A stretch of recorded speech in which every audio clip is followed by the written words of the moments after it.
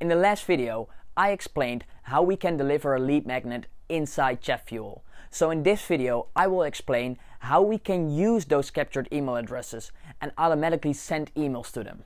We will create a connection between Chatfuel and ActiveCampaign using Zapier. Let's dive in. So if you are in your Chatfuel dashboard, we will quickly go to the flow that we're using to ask for the email. So if we head over to flows, then you can see our secret dessert recipe.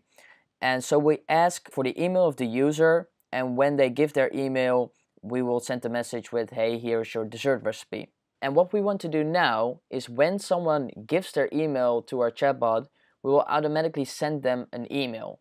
And we're going to do that by making a connection with Chatfuel and ActiveCampaign using Zapier. So if we go to zapier.com, you can just click on login or in sign up if you haven't have an account yet. I already have an account, so we will just click on login. Then I will type in my email, click on continue, and type in my password, which is automatically done for me.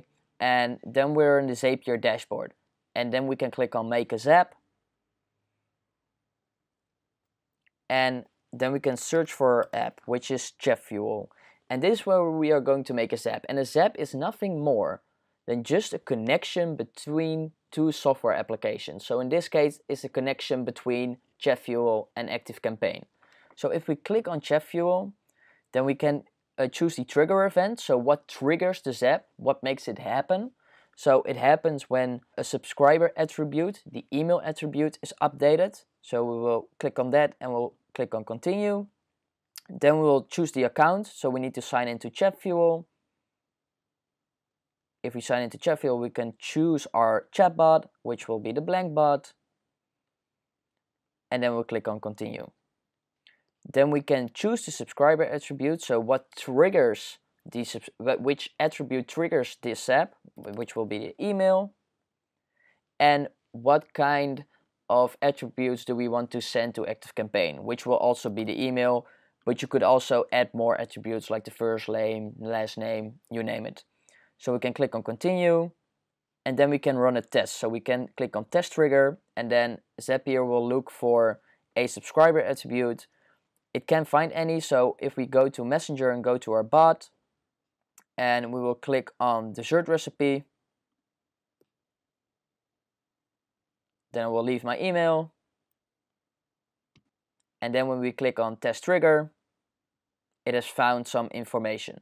So then we can click on continue, and then we go with ActiveCampaign, which will be the next software application. We can choose an action event, so we will add the contact to an automation. I already made an automation in ActiveCampaign that just sends out one email to an email address. We can choose the accounts, so we need to sign into ActiveCampaign. And here's where we get the API URL and the API key. And that's what we need from ActiveCampaign. So if you go to your ActiveCampaign page, we'll go to settings, and then we need to go to developer, which is here under settings. And here you will find the URL and the key. You don't want to share your URL or your key with anyone else. This is just strictly for you. And when you provide access with your URL, if someone has your key, they can make changes to your ActiveCampaign account, and you don't want that. So just leave this to yourself and add it here as the API URL and the key. So we fill that in, and then we can click on yes, continue. And if we go back, then we click on continue. Then we can choose which automation the users automatically subscribe to. So that will be the secret dessert recipe automation. The subscriber email, we can select that, which will be the email from Chatfuel. And the contact type will be email. Just leave it as email, this like the standard, it is the default, and that's what you need to use. Then we can click on continue, and then we can click on test and continue, and that worked.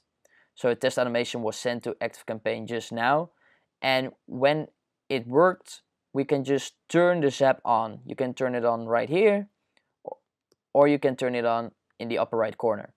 So if we go to our chatbot and we click again on dessert recipe. Oh, so you want a secret dessert recipe? Fill in your email. We click on the email.